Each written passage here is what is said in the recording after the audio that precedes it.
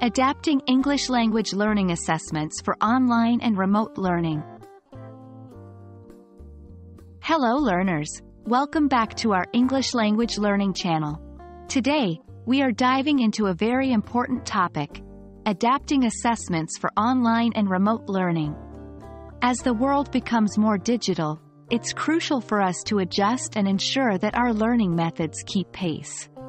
So, let's talk about how we can make assessments work effectively for different learners, even when they're not in a traditional classroom. The shift to online and remote learning has brought with it numerous challenges. When it comes to assessments, especially those evaluating formal and informal writing styles, we need to consider how our traditional in-person methods may need to adapt. The goal is to ensure that our assessments are accessible, fair, and effective, regardless of whether a student is learning from a classroom or their kitchen table. In an online environment, it's important to create assessments that are accessible to everyone.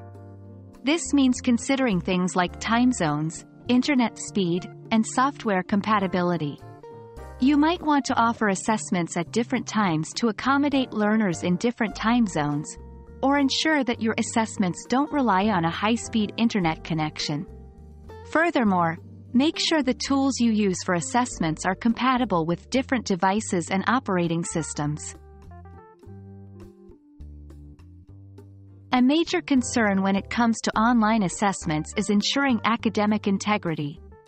To address this, you might incorporate strategies like time-bound tests, randomized question banks, and plagiarism checkers. These can help maintain the integrity of your assessments and ensure that students are held to the same standards they would be in a physical classroom. Different types of assessments work better in different environments.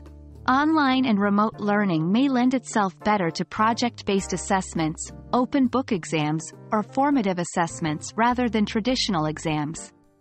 These types of assessments not only help in evaluating a student's understanding of formal and informal writing styles, but also encourage self-learning and research skills.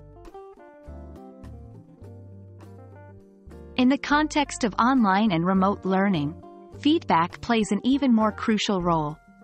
It's important to provide timely and constructive feedback to help learners understand where they went wrong and how they can improve.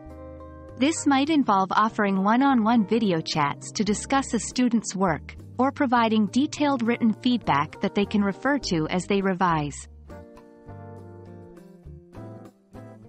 Adapting assessments for online and remote learning is not an easy task, but it's an essential one in our increasingly digital world.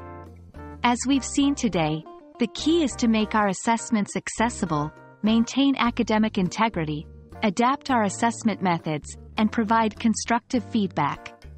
Remember, the goal is to support our students' learning, no matter where they are. Thanks for watching, and stay tuned for more tips on English language learning.